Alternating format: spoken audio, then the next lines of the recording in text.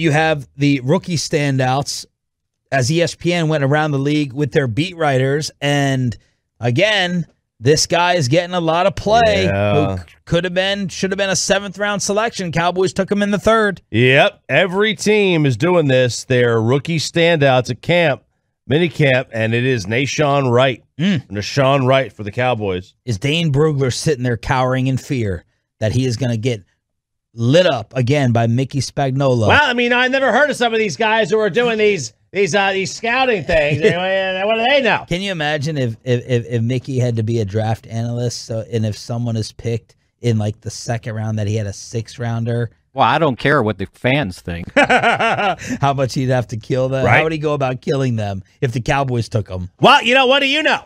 What were you? I mean, do you know more than the team does? Are you in that room? Are you there? Are you there? I don't think you are. Here's the write-up. Wright was something of a surprise pick in the 3rd round, but his size, 6'4", 183. God, 6'4", 183, string bean.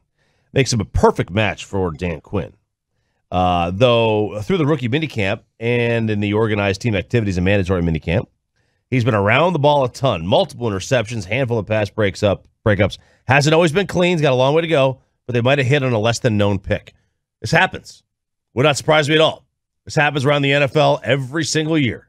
Guys get picked that you expect nothing from, and they turn into good players.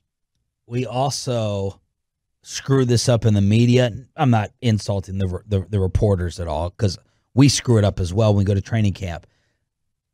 We overhype things from a mini camp or an OTA because it's like the only thing to write about. Yeah. So, right.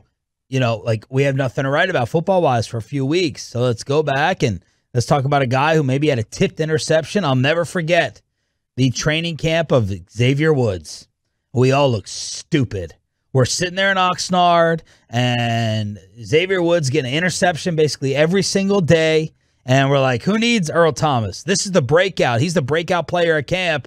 And Xavier Woods never made a play when the actual season was taking place.